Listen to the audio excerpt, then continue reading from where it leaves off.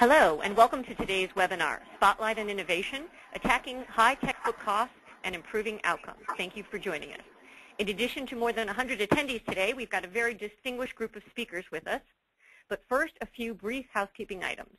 You should see on your screen the GoToWebinar interface, including a questions pane. We very much encourage you to submit questions at any time throughout the presentation or at the end.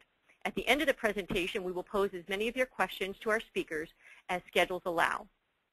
Also note that to open and close the control panel and access the questions pane, just click on the orange arrow at the top. With that, I'd like to introduce our opening speaker and moderator, Eric Frank, President and founder of Flat World Knowledge, the largest publisher of free and open college textbooks for students worldwide. Eric brings with him 15 years of higher education publishing experience, including positions in sales, editorial, and marketing with Thomson, now Cengage, and Prentice Hall Pearson, before founding Flat World Knowledge in an effort to bring disruptive innovation to higher education publishing. Eric? Thanks, everybody, and welcome to our webinar today. We are going to start by talking a little bit about the problem and where we've sort of come from. Then I'll talk about open textbooks briefly. What are they? So that everybody has a good foundation. And then we'll move to Virginia State University, where we'll have Dr. Mirta Martin, Dean of the VSU School of Business, and Dr. Andrew Feldstein, Assistant Professor there, talk about sort of College of Business level action, things that they were able to do at a college level to affect affordable textbook prices. We'll then move to Darlene McCOY and Steve ACKER within the University System of Ohio, talking about a number of strategic steps that they have taken and are taking towards a statewide affordability solution. And then finally to Dr. Cable Green of the Washington State Board for Community and Technical Colleges. We'll talk about really some profound systemic change that his system is engaged in right now. We're going to begin by talking about the $200 textbook and how we arrived at this place.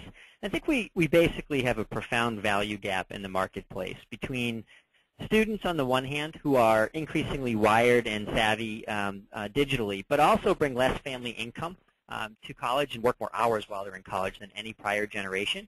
And on the other side of that gap are books that, as you can see, are approaching or have surpassed the $200 mark.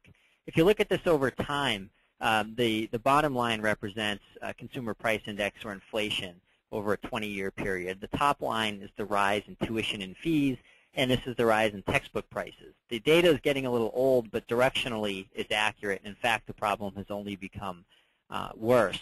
That's a lot of financial pain, obviously, for a student trying to attend higher ed. And that pain is not evenly distributed. If you're at a two-year community college and you're paying X for tuition and fees, you're paying 72% of X for your textbooks, or almost as much for books as you're paying for your entire education.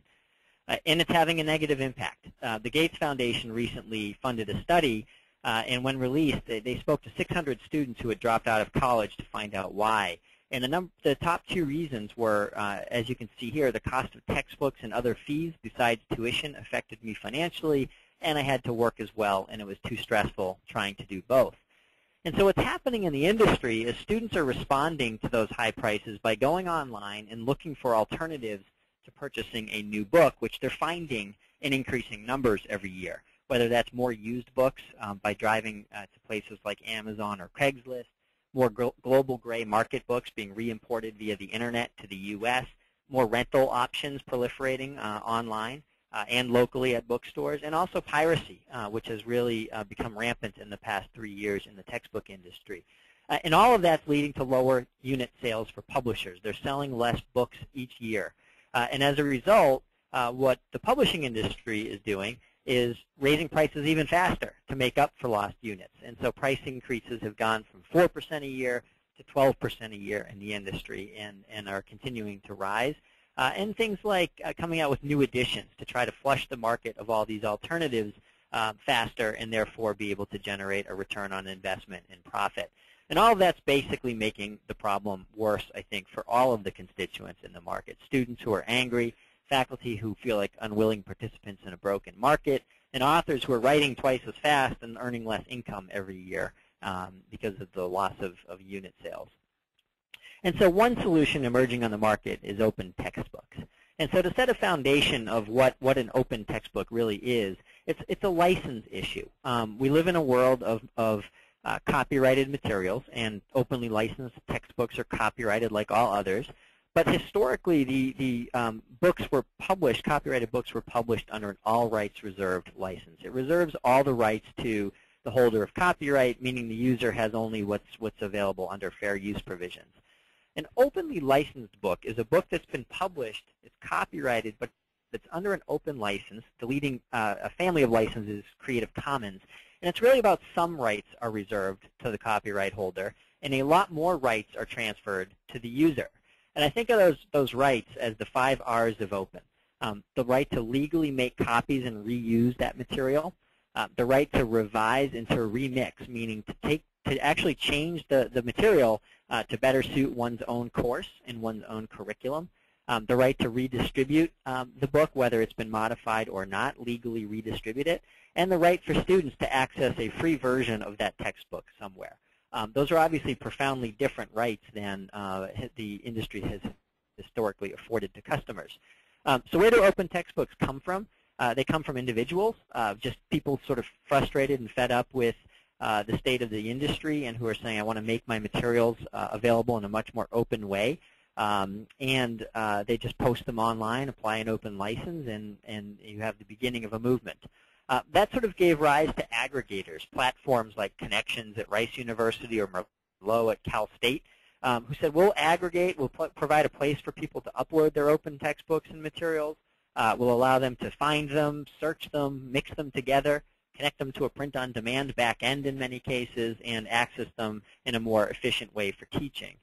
And we've also seen the arrival of models like the company that I co-founded, Flat World Knowledge, which are really publishers. We're like a McGraw-Hill in that we do all of what a publisher does, except that we then turn around and take the resulting textbook and license it openly so that users have a lot more control. So I'm going to spend a couple of minutes walking through what that model looks like so you can really get a feel for what's possible, and then you'll hear how it's being implemented systemically by our 3 different groups of innovators on the call. Our model basically is you just continue to publish great textbooks, continue to seek out selectively the top authors and scholars in their particular field, have them write an exclusive textbook for Flat World, professionally develop it, meaning professionally illustrate it, design it, etc., extensively peer review the work, and then support it with the availability of instructor supplements and desk copies for instructors. In that regard, it's about getting on the playing field. Then we openly license the material. And so what I mean there is we publish the material under a Creative Commons open license, therefore transferring those 5 rights. And we provide a technology platform to allow individuals or curriculum managers to actually customize material. So this is just an example of taking a book like a psychology book and saying I want to customize it, and then entering an editor where you can rearrange content, edit content, and insert content into the book. And it's really as easy as clicking, dragging, and typing. So you can click and hold sections or chapters and put them in a new place. You can delete things with the click of a trash can that you don't want to cover. And if I wanted to edit something like section 10.1, the experience of emotion, I can simply click on it, load it up in the editor, and begin editing anything. I can insert materials into the textbook in between paragraphs. I can click on any existing material and open it up inside of a web editor where I can delete, add, cut and paste into here, put links out to the internet, and really turn this book into something that fits my own course. And I can even add new content quite easily. So if I wanted to create a new section in this chapter on emotions, I could click Make a New Section, type in a title, save it. I've now created a new section which I can drop anywhere in that chapter. And I can build it quite simply by inserting some new things. So I could start by putting in some learning objectives and saving them, putting in a paragraph of content, saving it. I can even integrate multimedia. So if I wanted to, here I refer to a video. I could go and say I want to insert a video clip and go out to put in the YouTube URL, give it a title and a description and a citation, go ahead and save it. And finally, I could wrap up by adding some exercises about the video, for example. and saving that. And in no time, I've created a very interesting new section that talks about something going on in the Middle East right now to motivate students' understanding of the subject. And when I click Save, it instantly formats like the rest of the textbook so that it looks like a seamless experience from a student's perspective, and this material is part of the book. When I go ahead and click Publish, this is where we begin to get to the student savings. That book, with all those changes, or not, if you just someone adopted the off-the-shelf book, is available to the students for free. So anybody in the world today can go to the catalog of books or go to Connections or Merlot and read those textbooks online entirely for free. We also produce Section 508 compliant versions. So for students with print disabilities, we produce digital Braille and DAISY readable versions, and those are also available freely to students. The way we make money, and we are a for-profit company, although others like Merlot and Connections and other platforms are not, is we offer students choices around free. So we offer softcover books in black and white or color from bookstores or directly online. We offer audio books by the book or by the chapter, downloadable PDF files by the book or by the chapter, downloadable e-reader books, downloadable iPhone books, and of course the free web book. And we also sell a range of study aids that students can opt to purchase by the book or by the chapter. So the student message basically is your professor chose the book, you get to choose the format and price, and you can see here that 44% read for free. That's their preferred experience, and then the other 56% end up buying a format of the textbook across these different format distributions you see here. We estimate that based on $100 per student average transaction with a traditional textbook in use, in our model it's an average of $20 per student when you take free and paid, and so the savings are $80 per student.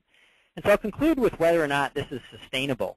And today we have 112 top authors under contract. The vast majority of them are successful textbook authors with other publishers moving over to publish their next textbook under an open model. Since we first published a book in March 2009, we've had 2,100 adoptions, formal adoptions across the country and around the world, and we've got 115,000 student users.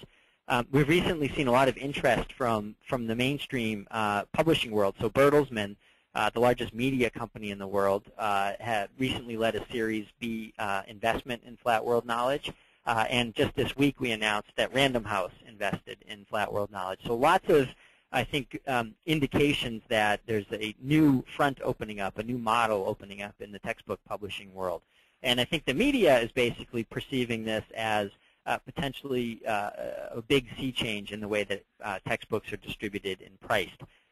Outsell, which is a media industry analyst group, recently named Flat World along with Apple, Facebook, Google, Thomson Reuters as one of the information industry's 30 to watch in 2011.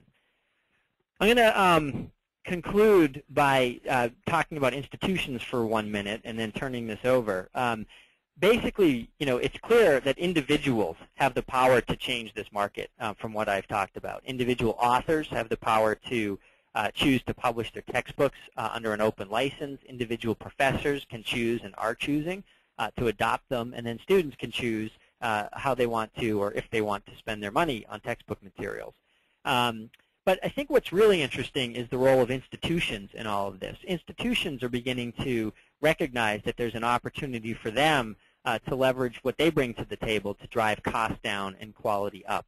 And so as a foundational thing, this is our model I just described. In an institutional model, we're actually selling seat licenses to institutions where each student enrolled in a course has access to all digital formats, all study aids, and lower-priced, discounted print options. And the institution generally is embedding the cost of that in tuition and fees for students, and therefore driving costs down to $20 and well below that per student. So what we're going to do now is walk through sort of the role of institutions that are stepping up and playing a role here. From, again, Virginia State acting at the college level to the University System of Ohio acting at a system level to the state of Washington acting also at a system level but with some strong legislative support and background. And so with that, I'm going to turn it over to Dr. Emerita Martin, and to Dr. Andrew Feldstein. Just to give you a little bit more background, Dr. Martin is the Dean of the Reginald Lewis School of Business at Virginia State. She's excelled in both the public sector and private sectors, serving as a senior banking executive as well as a leader in higher education, including positions as a tenured professor and interim dean at Averett University, associate dean at the University of Richmond's Robbins School of Business, executive VP and executive director of the John Tyler Community College Foundation, and as a special assistant to the Chancellor of the Virginia Community College System. Dr. Andrew Feldstein is an assistant professor of marketing at Virginia State, where he's led the curriculum task force for the School of Business in the development of a new integrated curriculum and innovative model for delivering open textbooks and digital resources. He's also leading the effort to build an online social learning community for the School of Business, building on his research interests and extensive business background in retailing. And so with that, I will turn it over to Dr. Martin and Dr. Feldstein. Thank you so very much. And thank you all for joining us. I think that these are wonderful and exciting times for us. And I was just talking to someone else about Eric and describing our partnership as much more than a partnership, but really a family member. Just a little bit of background as to how we came together and why we started down this path. I arrived at the university about 16 months ago and quickly became aware of the fact that the curriculum needed to be revamped. And amidst that expectation was the realization that our students were failing at inordinate numbers. We went ahead and commissioned a study and looked at 3 semesters worth of adoption of purchase of our textbooks and found out that about only 47% of our students were able to purchase textbooks. We are primarily a first-generation school, and as a result, most of our students, 92% of them, work in excess of 40 hours a week to be able to make ends meet. Oftentimes our students are faced with a dilemma, not unlike an elderly person, of having to make 2 choices. And in our students' cases, it's do I send money home? Do I send money home to a family member? Do I put food on my table, or do I purchase a textbook? And oftentimes what ended up happening was that the former versus the latter was coming to pass, and our students kept feeling that if they showed up to class, maybe they could pass the course, and they would muddle along until midterms came, and then of course the floodgates would become open because they were not able to pass the midterm exams and would fail out of the course. So in revamping the curriculum and ensuring that it met with industry standards, we also then knew that we needed to do something other than just continue down the path of using traditional textbooks. And that's when Dr. Feldstein came into play with his research background and interest.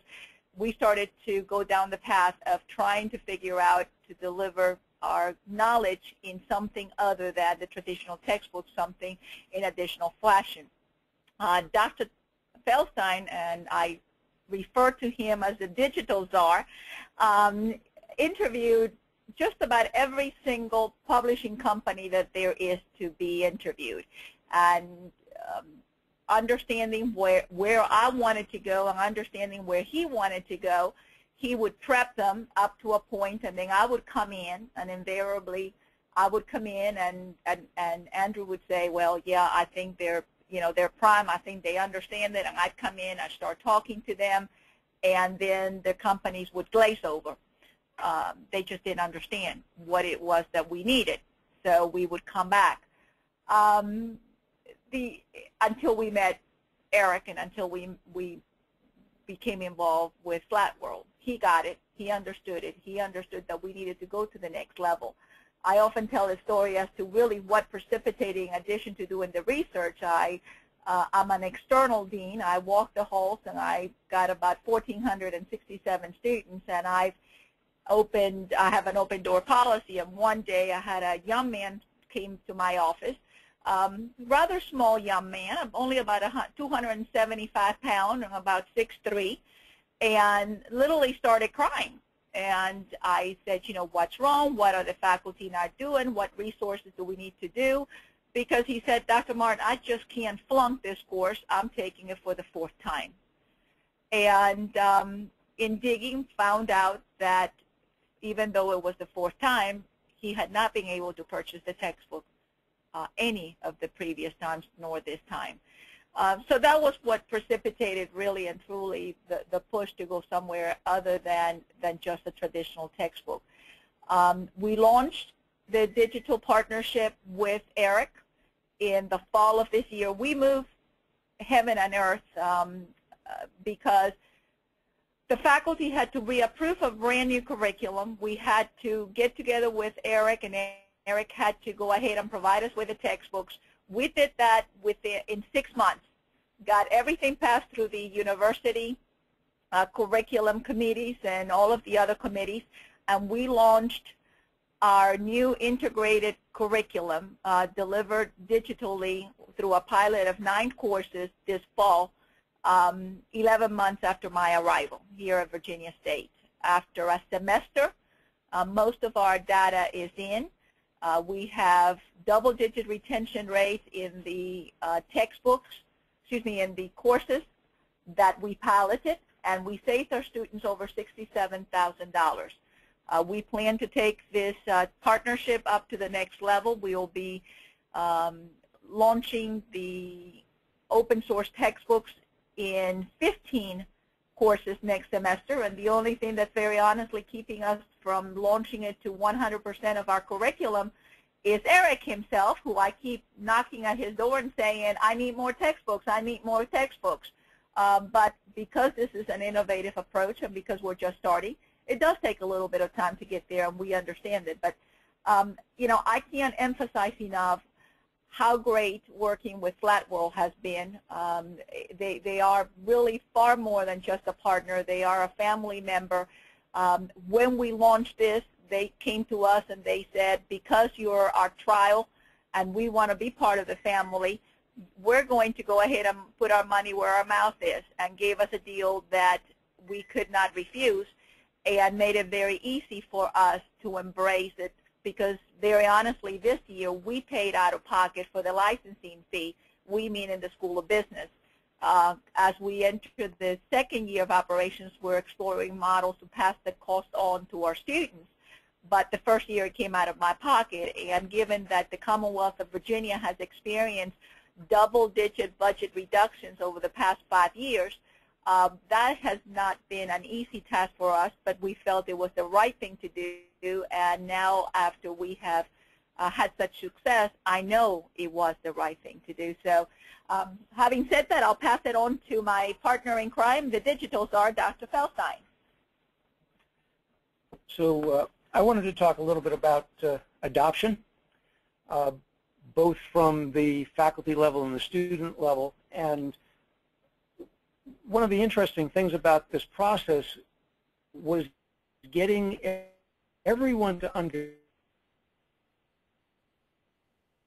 even when we came down to creating this deal with Flatworld, the media talked about it as if Virginia State University is adopting ebooks. And our faculty was talking about the fact that they were now using ebooks, and our students were talking about ebooks. Ebooks are only a very small part of what this license meant for us. Eric talked earlier about the 4 R's, and in this was it 5 R's, I think? In this particular case, the issue of accessibility is key, because it's not just about being able to read the textbooks online. It's about students being able to access their content through a myriad of sources, including all the devices that are on the slide that you're seeing there. We have students that prefer to read the content on their BlackBerries, on their iPhones, on their iPods, on their laptops, any number of ways. And more students are reporting that they're reading the material and that they're getting more out of the material. And this is terrific. You know, we can have a very high number of students registering the materials. First semester we had about 85% of the students in each class register for the materials. This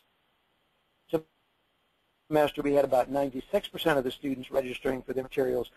But just registering for the materials obviously is only a very small first step. they needed to be able to take advantage of all those materials. And the slide that you see now talks a little bit about how the students have taken to the flat world content. And as the faculty understand that they can be more a number of ways, the students are now understanding that it's not just about going online and reading the material, which last semester 91% of them reported. In the slide that you're looking at, what we have are the four basic formats, digital download formats that the students have for their flat world material.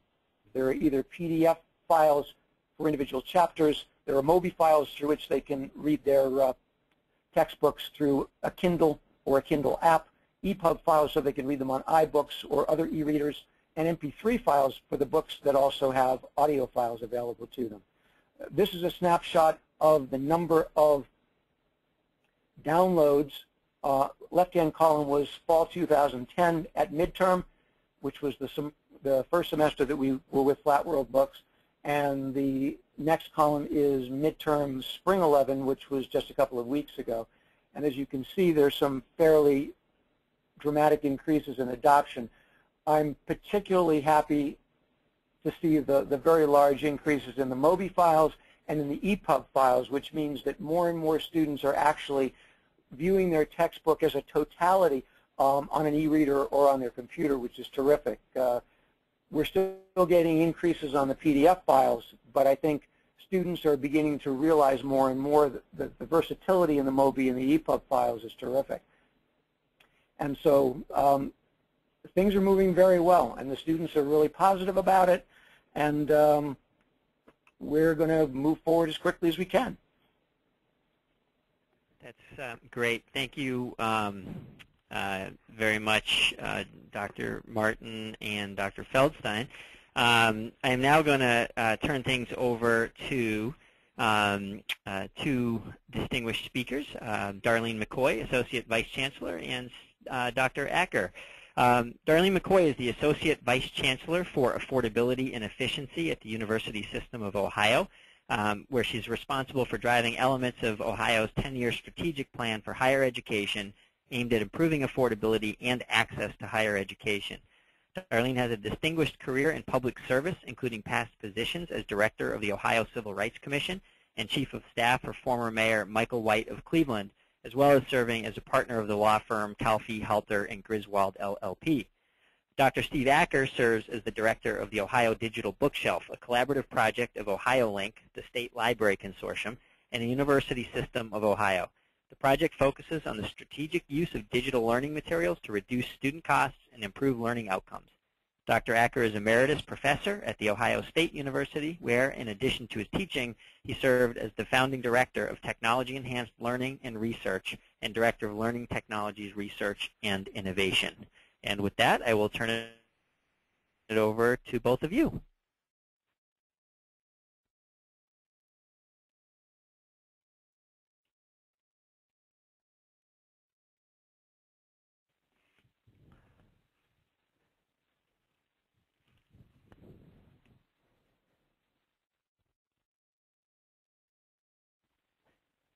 Steve, can you hear me? We lost our video. We lost our video. Steve, okay, I think we're back now. Can you, are you able to see the video? No.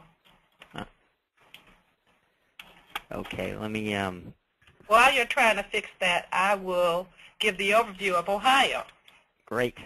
And in Ohio, we have, like at any state, a need to... We're back, Eric. Okay. We want to have anybody who can afford to go to college to be able to do so. And one of the fundamental pieces of that is the affordable textbook. So we have been focusing for the last year or so in trying to make sure that we can meet the need of faculty and students through the promotion of open educational resources and digital technology. If you look at this slide, there's a 6-year trend in the growth of what the number of students that are coming to colleges in Ohio. And if the slide right here shows the headcount change by sector. Now, as you can see, we're seeing many more students wanting to go to regional campuses and community colleges, not just for the cost factor, because a lot of people are re-entering the workforce. So we actually do have a new traditional student between the ages of 25 and 36 that are attending college at mid-career. We also have students that are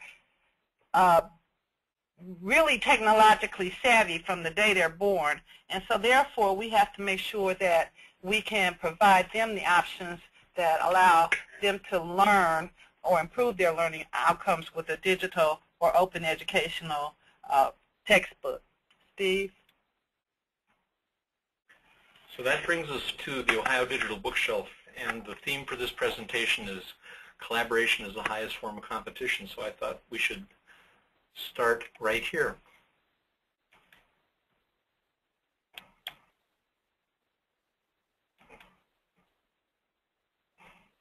Steve. What you're looking at here are 24 of the 46 colleges and universities in the university system of Ohio. The red underlines represent participants, 24 of the 48 schools, and they all took their introductory psychology textbook that typically came from Bedford, Freeman and Worth, Cengage, McGraw-Hill, John Wiley, and Worth, as well as Flatware Knowledge most recently, and agreed to offer a digital version to their students. One of the benefits from their perspective was that our publishing partners agreed to a 70% off discount on the digital version. Some of our schools realized over $60,000 of saving in the one quarter alone. Our second collaborative strategy involved building something called the Ohio Digital Bookshelf NING, and you can see 4 ways in which social organizations connect. This is from Chitrakis and Fowler, who are 2 researchers interested in ways to bring about innovation. Many of us are organized in unconnected groups where we randomly bump into people that might have a shared and common interest. Our goal is to move the interest in affordable textbooks and learning outcomes into something closer to the military squad down here, in which these tightly coupled networks exchange information that can allow others to adopt new ways of doing things. Each one of these clusters in our model represents one of the 20 disciplines that enroll the largest number of students. So where we started with psychology, in this quarter we're adding biology, economics, and accounting. And as I said, our goal is ultimately to interconnect all disciplines that share this interest, and through workshops and collaborations to extend the model throughout the state. This is the project that got us going with Flat World Knowledge. We called up Virginia State. We heard the wonderful things about the pilot that they had begun, and we thought we should follow up and gather our own data that we could use to corroborate Virginia State's early research. So we'll be sharing, and thank you, Virginia State, some of the instruments that you've used to collect our own data across 1,000 seats in a variety of colleges and universities in Ohio. Flat World already has added some red links to our gray background, including Bowling Green State University and Sinclair Community College. We'll be distributing these textbooks. We'll be collecting information in terms of learning outcomes for the course, in terms of retention and persistence among our students, again, following the work that was done at Virginia State University. This work begins in summer and carries through the fall. Another critical area of collaboration we call the Ohio Scaffold to the Stars, and we're honored and fortunate enough to be one of the 29 projects selected by EDUCAUSE's Next Generation Learning Challenge project, and ours involves building an academic cross in math and applied sciences. In essence, we've taken open educational resources, are modularizing that content, and building a vertical tree in terms of the competencies associated with developmental and credit-bearing math. Across the top are a series of applied environments in statics and other applied sciences, so that when a student in either of those areas runs into a math problem that they lack an answer to, they can drop down into the vertical of the academic cross and address that particular issue. The collaborators in this project, it's the principal investigators, Ohio Link, Edison Community College, Lakeland Community College, Lorain County Community College, Sinclair Community College, Southern State Community College, the Ohio Board of Regents, and Ohio Learning Network are all working together to bring about this particular project. And one of the things that we're happiest and proudest about is that our lead authors come from our Ohio colleges and universities. Another area that's critical is a different definition of access, and that's accessibility in the context of universal design for learning. We're in our second year of the Accessible Digital Right Management Conference. The second occurs on the 3rd of May in just a couple weeks, actually.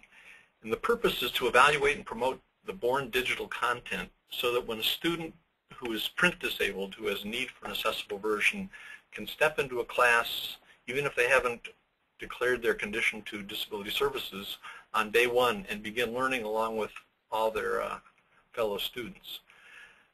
It's wonderful that Flat World Knowledge is committed to accessibility from the get-go, and we're bringing a variety of other partners who share this interest and enthusiasm. And this group is headed by Rehabilitation Services Commission, which is our state agency associated with students with print disabilities. This is a slight departure, but I think it helps focus through an analogy what we're trying to do with digital textbooks. I don't know how many of you reach back to 1963 when Bob Dylan wrote a song called Who Killed Davy Moore?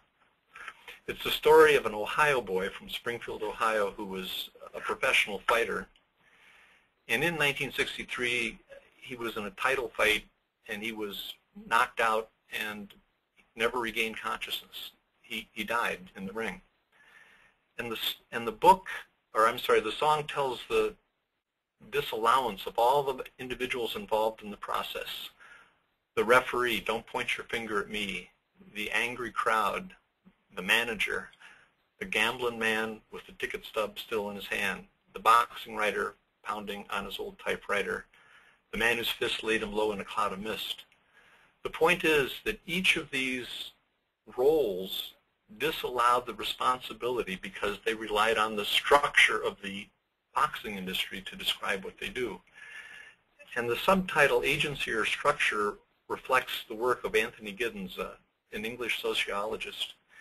And he essentially says that each of us has the opportunity to apply our will, efforts, and energies to bring about change, but we're either restricted or helped by that structure in which we operate. And in turn, that structure encourages or suppresses the agency or individual activities of those in the system. And we think that that's exactly the case for affordable textbooks and improved learning outcomes. So our goal is to take these 6 roles that mirror those in the boxing industry, if you will. We think that the bookstore, the faculty, the librarian, publishers of all stripes, the state agency, and our legislators and the students bring a necessary agency to try and bring about this change in the structure of the textbook industry. And each of these are collaborators for the upcoming April 26 Ohio Digital Bookshelf Strategic Summit. The summit, as I said, involves these 6 roles, and the way it's structured is a representative from each of these, including Flat World Knowledge, will answer this question. 5 years from now, what will the market for learning materials be like? What strategic proposals will drive your contribution to that market? And how can we work together for the cost and learning benefits of our students? Each of these representatives comes up with 3 to 5 strategic policy thoughts that are added to the work that we've been doing over the last year. I'm trying to advance the slide, but it's not moving.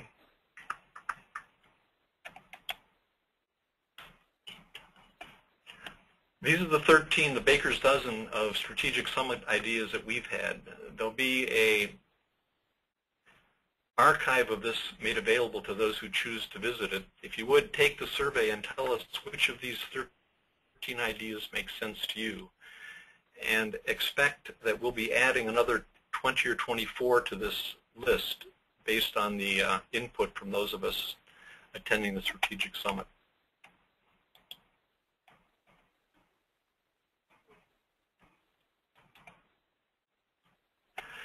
So the homework, because this is an opportunity to share some time with you, and these things can be done on your own. If you get a chance, go listen to that song, Who Killed Davy Moore, and differentiate it from the other classic Dylan song, The Times They Are A-Changing, in which the assumption is we're caught up in this milieu that will bring about the goals and things that we're trying to reach. The first song, I think, is a more direct response in terms of our own sets of responsibilities. Go to our initial Ohio Digital Bookshelf strategy proposals, tell us what you think about them, and add your own.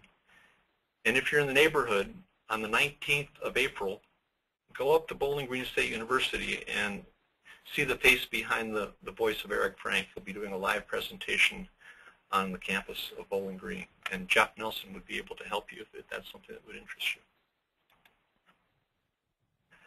Please get in touch with any of us if you'd like to learn more, and thank you for your attendance. That's great. Thank you very much, Darlene and Steve. I'm not sure seeing the face behind the voice is going to be necessarily a positive contribution to the movement, but you look like one of those sick people. Yeah, exactly.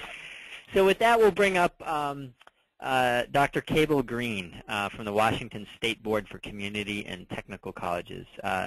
Cable is the Director of E-Learning and Open Education for the board.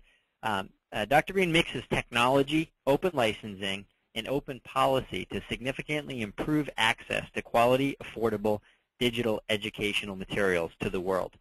His team is building and sharing their entire general education curriculum with the world under a CC BY, or Creative Commons Attribution Only license. They call it the Open Course Library. Cable believes publicly funded educational materials should be freely and openly available to the public that paid for it. With that, I will turn it over to you, Cable. Thanks, Eric. Can you hear me okay? We can. So I'm looking at the slide here, and I'm trying to figure out why I chose that picture. And I think it's either because it's over a national park in the middle of Alaska, and so there's some theme there about the times they are changing and lots of opportunity, or it's I'm in an experimental aircraft holding on for my dear life because my uncle was flying and we were circling lower to see caribou, and I was a little bit afraid of the new environment that was around me. So either way, I suppose it's an appropriate picture for today's conversation.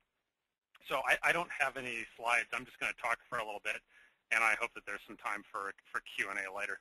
I was trying to think how to start, and I guess Steve's two songs were really what were in my head, and that led me to a quote from Victor Hugo, the great French poet. He said, and I don't speak French well enough to say it in French, but he said, one resists the invasion of armies, one does not resist the invasion of ideas. And that's oftentimes translated to, there is nothing so powerful as an idea whose time has come. And so let me start with what I think the big idea whose time has come. Given certain structures, back to Steve's structure agency analysis, given certain structures, the internet, mobile devices proliferating, Creative Commons licensing, OERs that enable the 5 Rs that Eric talked about, progressive public policy, and our collective will to help others and be willing to share when the marginal costs of doing so are close to zero when you're dealing with digital things. We can, and I would argue that we have an ethical, fiscal, and moral responsibility to make high-quality educational opportunities affordable and accessible to anyone in the world who wants to engage. And I believe that given the new structural components that surround us, we in fact do have new agency options that didn't exist before. And I think all we have to do is look around at the new educational entities that are popping up, from Flat World Knowledge to Straighterline to University of the People to Peer-to-Peer University, OERU, There's all these do-it-yourself educational options which are rough around the edges. They're just getting started. They're not accredited yet. But what they're doing is they're looking at the new structure and asking what can we do, and in fact, what should we do given the new environment that we're in. The best example to drive this point home that I've heard is from Wayne McIntosh in New Zealand. Wayne is helping to set up the OER University. He says this. He says, if we had a food machine, and this food machine cost almost nothing to run, and it had the capability to feed everybody in the world who was hungry, and the marginal costs of running this food machine were close to zero, should we do it? And I think you talk to almost anybody, doesn't matter what their political preferences are, they would say, well, of course, it would be unethical not to operate this food machine and share it. And I believe fundamentally it's a very similar question with the opportunities that we have around open educational resources and open licensing, because in fact the marginal costs are close to zero to share, and I'll get into that in a little bit more detail. All that said, as an intro, I threw this by my mentor, Tom McCain from Ohio State University, good friend of Steve ACKER's, and I said, so Tom, here's my opening, what do you think? And he said, well, don't forget my favorite quote of the day, and that is, for every complex problem, there was an answer that is simple, neat, and wrong. And while I am significantly more optimistic than that, he is correct in that these issues are complex and they require thought and significant amount of collaboration and sitting down with all parties who will be affected. And oftentimes these big conversations will affect folks who you've not thought of. So I think the reason I was asked to come and speak today was what we are doing to do exactly that, to address this complex environment from different angles at a system level. So, so really we've done three things so far. The first one is that we put in place about 4 years ago a new strategic technology plan. And while it was fundamentally about being more efficient in sharing technologies and not doing things 34 ways just because we have 34 colleges and 500,000 students, but to do things once and have one set of contracts and to integrate once, et cetera. In that document, we also said, by the way, we also need to engage in sharing our digital content, not only with each other, but with the rest of the world. And we, in turn, need to reach out and be humble enough to take from others when what they have to share is high quality and backed by data, et cetera. So that was step one. We have carried that policy strategy forward, not just in our strategic technology plan, but in our recent mission study, which was an analysis of what should our system do to translate itself into institutions that will be effective in the 21st century, and then most recently in our efficiency study, which is our legislature saying, given these bad budget times, how are you going to be more efficient within existing resources? In all of those strategic documents and many others, we weave in this concept of open educational resources. So that's first word of advice, is get it in your docs, because you'll be able to lean back on them when discussions get tough and times get tough. Second up was we said, well, we want to have a significant project, and Eric mentioned our open course library. If you'd like to see what that is, you go to opencourselibrary.org, and you'll find it online. So what we said was fundamentally what we need is a large project where many of these stakeholders who are interested in these conversations can be involved not only in producing, using others' educational materials, producing new open educational materials, but most importantly, moving through that cultural shift.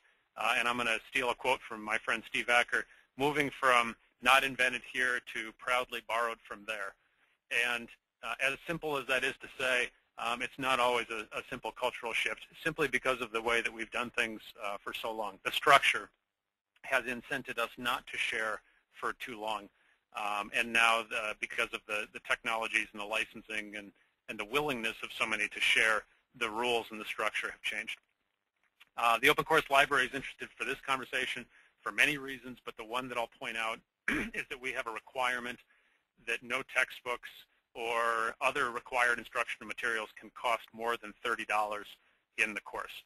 As Eric said, all of these courses will be openly licensed. We will respect the licenses of the materials that we're using from others. That may be more restrictive than CC BY, but everything that we produce will have a Creative Commons attribution license on it. We will share these out in the Connections repository and possibly other sites as well. I can see in the participant list that there are several open course library designers. The faculty that are designing these courses are here, and a shout out to them. They are the reason why this is and will be a successful project. These folks are heroes in my mind. They're receiving a very small amount of money for some release time to engage in this project, and every single one of them is going over and above the call of duty to contribute their time and produce great educational materials that they will then give away at no cost to anybody who wants to use them, because fundamentally they believe in these same principles as well. You might ask, how did you pay for this? Where did you get the money? This was a Gates Foundation grant that we received and had a matching grant from our Washington State legislature. So we've got our legislature involved in all of these conversations. That was number two. Third thing we did was we launched an open policy this summer as a system, and we said that all competitive monies that move through the state board in terms of competitive grants will require a CC BY license. Very similar to what the Department of Labor just did with their $2 billion grant, where there's a CC BY license required. Same thing goes with us. If you don't like those terms, you don't apply for a grant. So another interesting thing that we've done is how we think about sustainability. So oftentimes when folks talk about open resources, they say, well, that's a nice fringe project, or that's something that's over there on the side and it's not core to what we do, so how will you fund it, how will you sustain it? And our answer is very simple. Our sustainability plan can be summed up in 2 words. We are going to be selfish. And what we mean by that is we are only going to do what we would do for Washington community and technical colleges anyway, because those are our core activities. That's what we would fund regardless of what the budget situation is. But we will also put a CC BY license on our work and share it, because good things happen to us when we do. And the best example I can give, very short story, are one of our faculty members in the open course library, Sarah Julin is her name. She's at Whatcom Community College. She's designing an engineering physics course. She contacted engineering faculty at MIT because they were giving away their engineering physics curriculum online through MIT OpenCourseWare, merely to say thank you and wanted to let you know I'm using your materials. The end result was a trip out to Cambridge, Massachusetts for an entire week, where she's now on an international team that's designing that very same course, and she's in an international project with MIT faculty and folks from other countries as well, because she reached out and because others were willing to share with her. So just to sum up, where does this take us? And I'm a policy wonk in a state agency. What should we do from a policy standpoint? I believe that we can take advantage of this new structure and exercise our new agency if we are able to focus on what matters. And in our discussions, our strategic discussions, we say only one thing matters, and that is to increase student success and access to quality educational opportunities, including educational materials. And then to go a step further with the policy goes something like this: efficient use of public funds to increase student success and access to quality educational materials is what we should be focusing on. And everything else, and this is important, everything else, including all existing business models, are secondary to that goal. So why is that important? Because somebody will tell you why you cannot operate in this new structure with the new agency that you're seeking to exercise. And your answer should always come back to what the core principles are. And you'll find them in your mission of your institution. You'll find them in the mission of your departments. And it will be about student learning. It will be about student completion. It will be about student success and other key metrics that actually matter, that we're all in the business to do. And so I believe that we need to move toward setting the default to open, that K-20 educational institutions make open licensing on all publicly funded content the default rather than the exception. Taxpayer resources should be open educational resources. If you walk up to somebody on the street and you say, your tax dollars are being used to produce that course over there or that textbook over there, do you think you should have access? I think most people would say yes. A few slogans, if you're looking for slogans to go with this. You should get what you pay for. Works, public access to publicly funded educational materials. And my favorite from my friend David Wiley is, if you buy one, you should get one.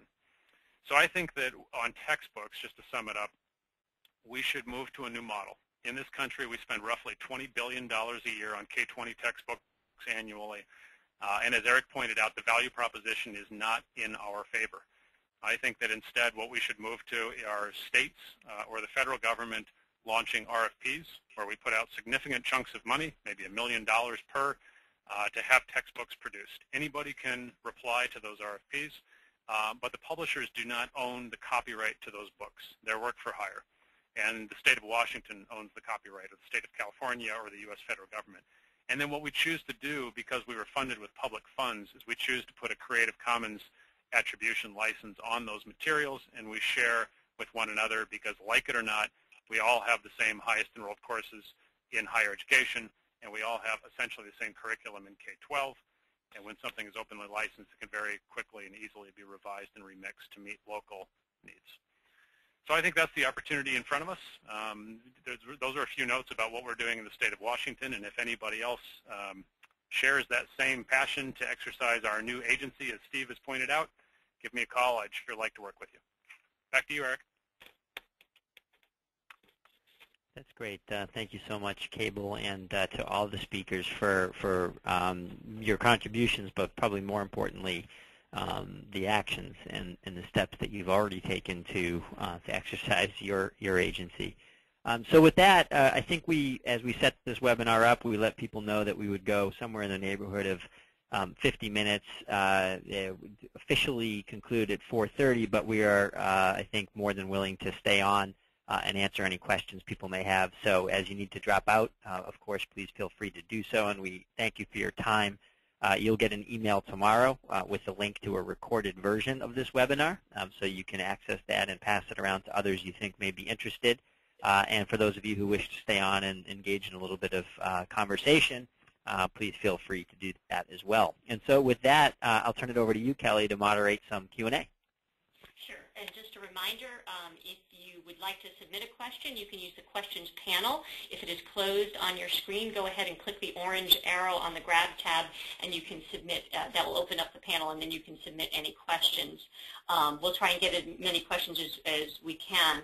I'm going to summarize a couple of them. We've had a number of questions already submitted, and I'd like to focus in on one, which I think is a very good one. There were a couple of questions that talked about the institutional model and what can I do as an individual, and I think that I sensed in some of those questions perhaps a little bit of confusion about how would I proceed on this if I wanted to do something systemically at my organization versus what can I do simply, what can I do quickly, what can I do at my own level if I'm a faculty member or somebody involved at a smaller level.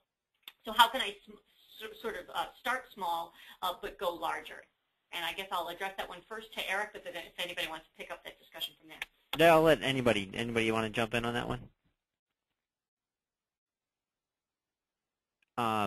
Well, you're all thinking about whether you want to jump in or not. I guess I would say, and I certainly think individual faculty have sit in the unique position of having the market power today to exercise change. So it's not a small thing for an individual faculty member to say, I'm going to seek out and utilize and adopt an open textbook in lieu of a traditional all rights reserved textbook should one be available. I think that single act saves real dollars for real students in those classes, but also, in our experience, creates a real potential beach front at that institution. We've seen for each adoption that we get at a school that turns into 1.3 adoptions. The next semester turns into 1.8 adoptions and continues to grow. And I think that peer-to-peer success stories are in many ways going to be the biggest driver of change, sort of from the bottom up, if you will.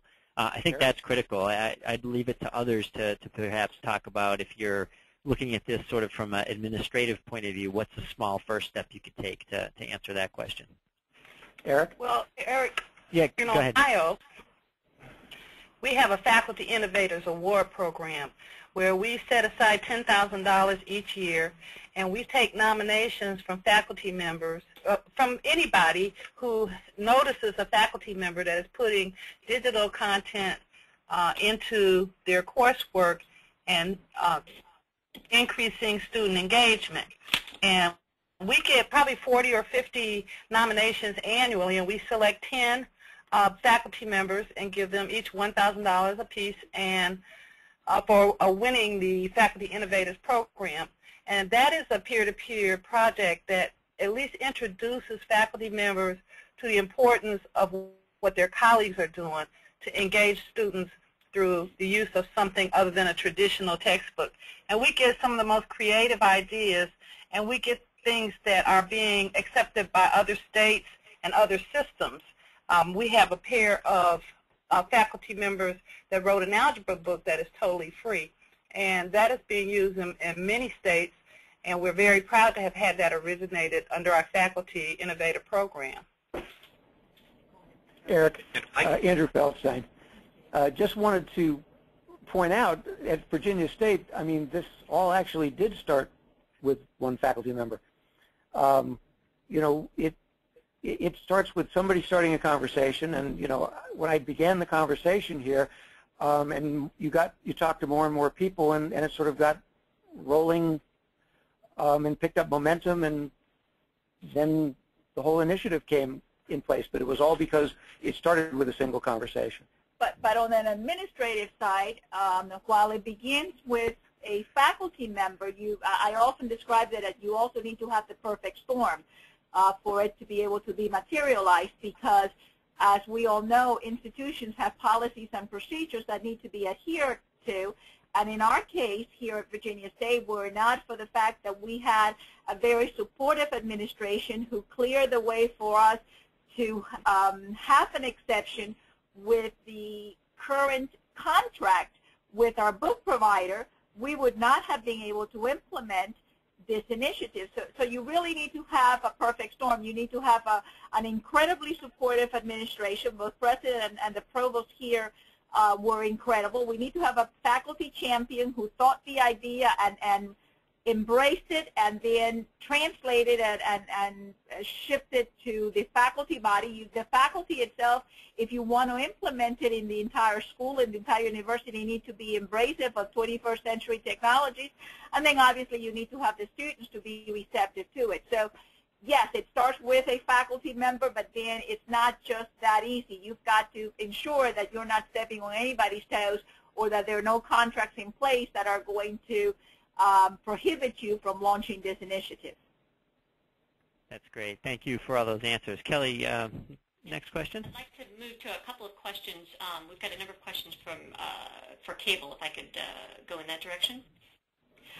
Cable, there were several questions about what are Washington's plans to continue to incentivize open textbooks and revision in years to come, given the changing nature of state budget constraints. And then separately, a separate question, can you talk a little bit more about the type of content that would be included in the courses? Will it be something more substantial than just PowerPoint and links, or would it also include more interesting things such as game-like content? Sure. So how are we incentivizing? Again, back to my sustainability point, we have moved the use of and the funding of open educational resources into our core operations, mainly through my team and our budget. But we have, just to be clear about that, we have ongoing state funding, which has been specifically handed to us by our state legislature to continue open education efforts.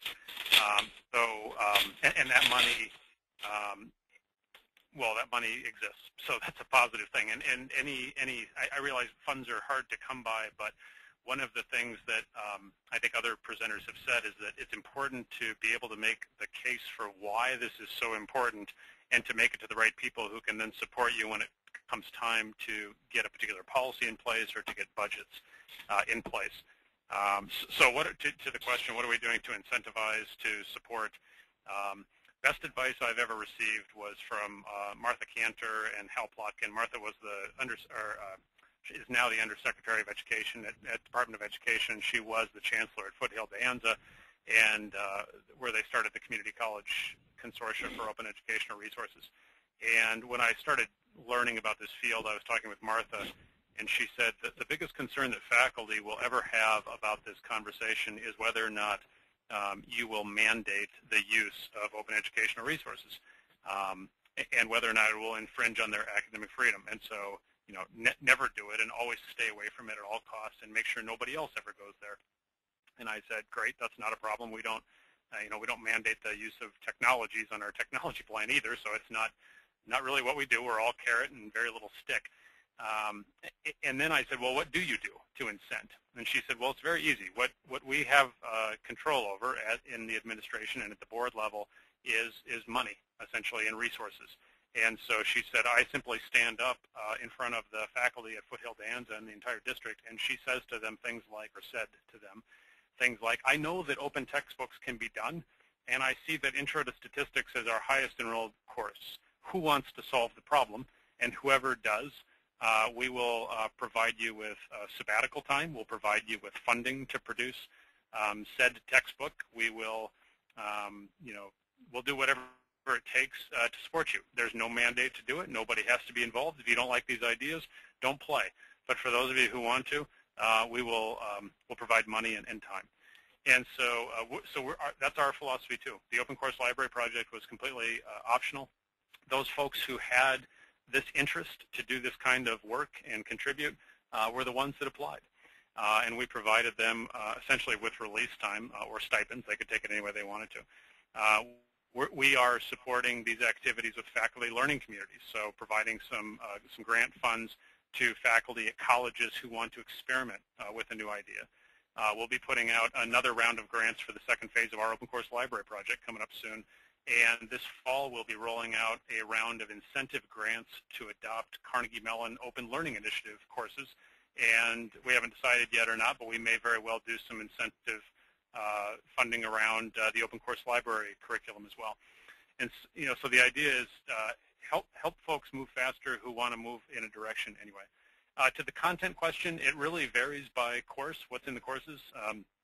We do not have a strict template for any of the courses. What we have are requirements to leverage best practices that are in the field in instructional design and accessibility and technical interoperability and all of those things to make them usable on the back end. We are purposefully designing our courses very modularly, but what the format of the courses, what content is in the courses, what the curriculum actually looks like, the exercises, the assessments, et cetera, is very much up to the design teams. So what I'd invite all of you to do is come this summer/fall when we release these courses and connections, take a look. They will be free. You'll be able to download them. And if you find pieces that are useful, feel free to take them. If you want the whole course, it's all yours. If you want to make it better, that's what we hope you do, is you download it, make it better than what we've done, and you share it back. Because that's how... There was also a question asked along the lines of making it better. How often will the open content at Washington be updated? Do you want to address that as well? Sure. So, part of the answer is potentially continuously. So we're going to put our content out in Connections, which is an open repository, for two main reasons. One is that's where the action is. There's a critical mass of people who use that repository, so we want to be where the traffic is, for the same reason that you'd want to sell your car on Craigslist and not your local newspaper anymore, because there's traffic there. And the second reason is that Connections makes it easy for somebody else to download your work, re-upload it as a new version, and they've got versioning control and persistent URLs taken care of. So we hope, and we've talked with many states who are very interested in taking a look at the Open Course Library courses, potentially using them and changing them. At least 5 states have told us, community colleges in 5 states. We are very eager to get our hands on this because we have a high percentage of adjunct faculty at our colleges, and there's fairly high turnover with those adjunct faculty, and when those folks come to our college today, they're given very little prep time and oftentimes not a lot of materials to get started. And we intend to use the Open Course Library's courses to hand them a complete course and say to them, here's an open course. If you don't like it, you can change it. If you really don't like it, you don't have to use it at all, but we're not starting you with nothing.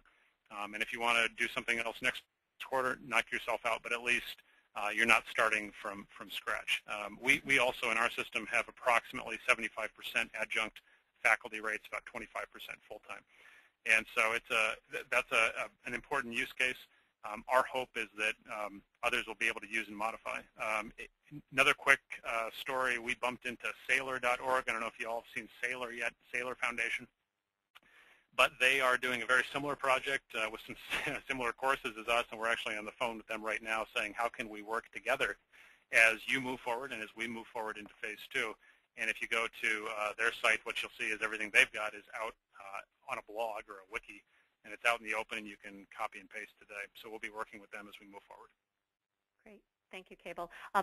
There's a bunch of questions I'd like to circle around and group together that go back in the area of quality and ensuring quality, whether it's of textbooks or of courses. There's one great question about, for Flat World Knowledge, where are these textbooks coming from? Are they just books that were not chosen by other publishers? And the second is, how can you ensure overall quality? That's one of the hurdles that open educational resources or open textbooks have to face, and how can you address that? Well, this is Eric. I'll address it for Flat World. I think part of the answer to that question is there is no single answer. I think that the way that open education resources or open textbooks are produced and vetted and improved and iterated upon is really quite different, I think, from person to person or group to group. I know from our perspective, we set out to actually build content, textbooks, just the way that the publishing industry does today. So we consider ourselves a premium quality publisher, no different than a Pearson or a McGraw-Hill. My co-founder was editor-in-chief at McGraw-Hill and editorial director at Pearson. So we're very focused on, first, finding the best author for a work. So we reject about 98, 99% of what comes our way. Most of the books we publish are books we went out and sought a top quality author for, assign them to an exclusive contract to write that textbook. We peer review all of it extensively. We have editors, we have illustrators, and so we're building textbooks that if you closed your eyes, ripped off the cover, and then flipped open the book and looked through it, we believe more often than not, you'll say this is as good or better than the book that I'm using today.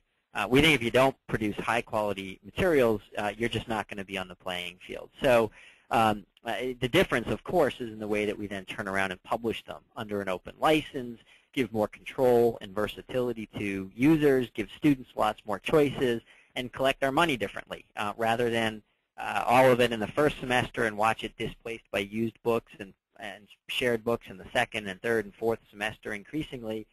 We choose to give it away for free and then have students purchase things around that. And if you look at it, almost 60% purchase, and it's every semester 60% purchase. So although we make our money more slowly, by the end of 4 semesters of somebody using a Flat World book in a course, we've generated the same amount of income in that course as Pearson has generated, although they got most of theirs in the first semester. And we turn around and pay authors 20% of that relative to an industry average royalty rate of 12%. So when we pay our authors 20% on comparable revenue, our authors actually stand to make more income. And so we've started with the premise that if we can't attract world-class authors and we can't pay them well, then our particular flavor of a commercial model of open textbooks probably won't be sustainable in the long term. But that's our particular approach. There are many other approaches to that same issue, and I'll open it up for anyone else to address that question. Yes, I want to actually thank you, Eric. There were a number of questions that were also being asked about author compensation models, so you delved into that a little bit as well. But do other people want to add on to the issue of quality and open educational resources? Yeah, this is Cable. Real quick, don't forget we've got $20 billion a year we're spending on textbooks. We have more than enough money to produce the very best quality textbooks with all the supplemental materials and make them freely available to anybody who wants them. The public is already paying for that. We pay for it mainly through federal financial aid and state financial aid, and whatever that's not picking up is being picked up by student debt. And student debt in this country, student loan debt, has now surpassed both mortgage debt and credit card debt. The value proposition's all out of whack. Eric is absolutely right. And we need to stop We just need to stop playing by the old business rules and say we don't have to act like that anymore. But it requires those of us who are in positions where we can make policy changes, where we can work with legislatures, where we can work with budgets. And when I say all of us, I'm including faculty and librarians and presidents and chancellors and legislators and vendors and anybody else who's willing to go to bat for this particular topic. We can do things differently, and we can do them at the highest level of quality. It's a mistake if we let ourselves get pulled into conversations about you're doing that side little project over there. How are you going to sustain it? How are you going to pay for it? And how are you going to make sure that that one little project is going to produce the very best stuff? Because if you don't, it's garbage and nobody's going to use it, and I told you OER wouldn't work. That is a trap, and none of us should let ourselves get pulled into that. We're having the right conversations now, but we need to have bigger conversations about what's possible given the new structure. Great. Perhaps a good point to jump off to after that one is there were a number of questions about student outcomes. So, for instance, anything that people want to elaborate about student outcomes, as well as one question, particularly, Cable, that was addressed to you about what kind of funding would be available to the degree to which content starts to show results in terms of student success and student outcomes. But let me just open that up to say, do people want to reflect on that notion of student outcomes? And let me take a shot at that if I could. First off, one of the things that we're doing in Ohio is subsidy has always been delivered based on the third week of enrollment. The model that's being experimented with, in fact, is in its second year, is to award subsidy based on success points. And that isn't the third week enrollment, but it's the 10th week enrollment. And since affordability is one of the key of affordability, engagement, and preparedness are the three things that define student success more than anything else, you can change the institutional culture if the institution is rewarded for students able to get through to the end of the term and continue on their path towards completion. And as Eric suggested, making sure you're working with the highest quality authors, and as Cable suggested, to take advantage of the resources available to invest in high quality resources, all lead to a series of resources that can help the institution, as they support their instructor, bring their student more successfully through the course. The two related points to that are, number one, many of the repositories in which the OER are deposited have rating systems, and you can look for peer review of that content to see whether or not it offers value. And the second thing, part of our research with the Flat World materials, all of our introductory courses have learning outcomes defined as the basis for transfer and articulation. So if a student begins their educational experiences at a community college and move to a four-year, like Darlene was describing, Columbus State and Ohio State, the four-year school knows that the two-year student has been prepared along the same learning expectations as if they'd taken the course there. So we'll have data in terms of whether or not these resources are associated with the student's success on those learning outcomes. Could I also direct part of that question directly to the folks at Virginia State in terms of, I'm not sure if Andrew's still with us. I know he had to teach at some point, but there were some questions about the VSU results and whether or not they've seen any linkage there to student outcomes at this point, or is it too early to tell, and is that part of the future study? This is Mirta, and yes, Andrew had to go ahead and go on to teach class. I think what we've experienced, as I said earlier, though anecdotal, has been by all means a success. The first semester that we launched the textbooks, the digital textbooks, as I said earlier, we did it with 9 courses, and anecdotally, we've had double-digit retention rates in these courses. Now, as Andrew suggested, just because the students are downloaded their textbooks doesn't mean anything. It's whether or not they're actually reading the material, and what we're able to do now is track to ensure that they are indeed reading the materials and to what devices they're actually downloaded the material to. So we have seen a tremendous rise in student interaction. They're happy to be able to download the information, and they're reading it. and the numbers are being crunched so that we can put the empirical information out, obviously through the publications, to support the anecdotal data that we have seen. Thank you, Meredith. We've had a really great number of questions, and there are a number of questions given the size of the audience that we've not been able to get to. There will be a survey that will come to people within the next day. One of the options there is if you want some additional information, feel free to note that if you would like to have somebody follow up with you with some content or some additional questions that you may have that you may want to have answered, and we'll also capture as much as this and try and answer any individual questions that we were not able to get to. But the last question that I think I would pose in a couple of different ways, so I'll pose it perhaps to all the panelists that are still here, is, this is really great. Where else can I go for more information? Should I go to the Flat World Knowledge websites? Are there some good open educational resources sites that you want to promote to me? Do you each want to take a moment and just talk about the specific places and resources or groups or collaborative communities that you value? Sure, I'll start. This is Eric. I mean, I think there's certainly flatworldknowledge.com is a place where today you can find a number of high-quality open textbooks under the model that I described. That's an easy one.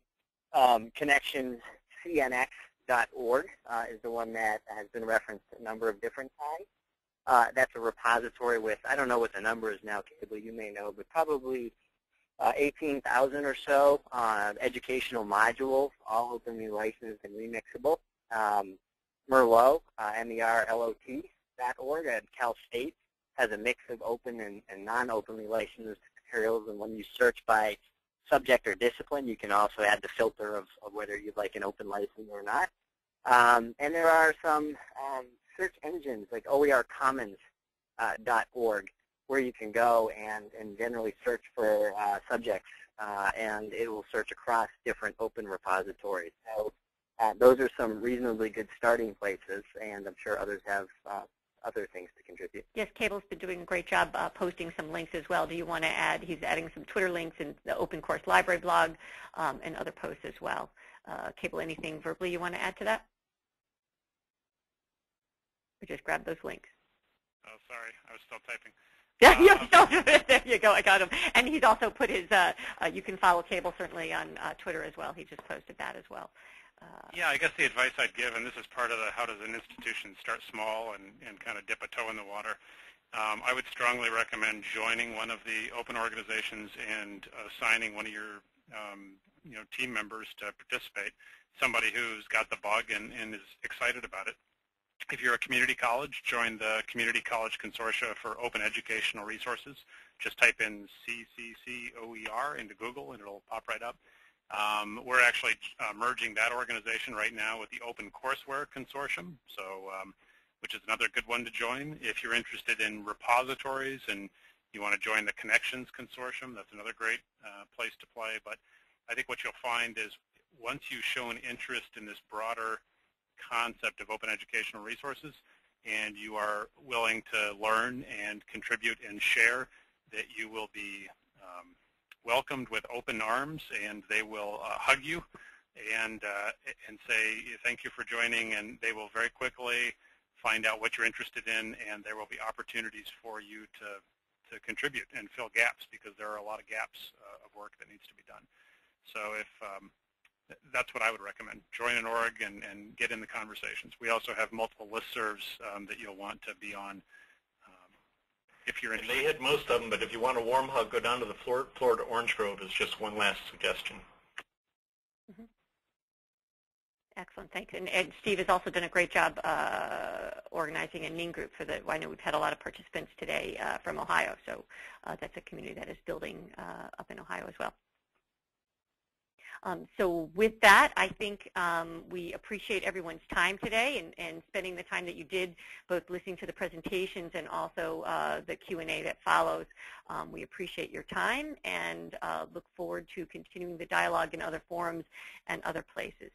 Any final words, Eric, that you want to close with?